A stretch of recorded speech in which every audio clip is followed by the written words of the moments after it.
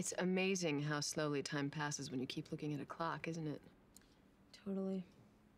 Did you speak with your friends about what it would be like coming in here on your own? We're not supposed to talk, remember? My guess is you find your ways. You're best friends. Your opinions, your interactions, all are important to one another. So why keep us apart? Perspective.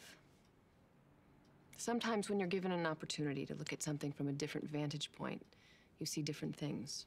What's the point of seeing things differently if you can't share with your friends? Hanna, I can help you. Help me what? Let go. I've talked with a lot of young people about loss.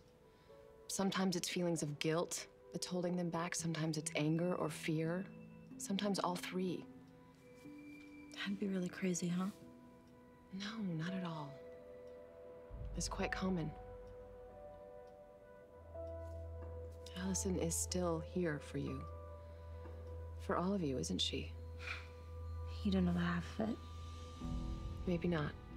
But whatever you're feeling, you can move past it. You make it sound like it's up to me. You and Alison. I think you need to have a conversation with her. Well, it's a little late for that. Maybe not.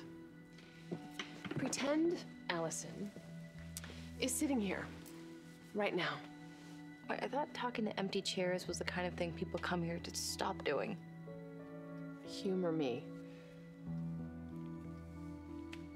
What would you say to Alison if you could?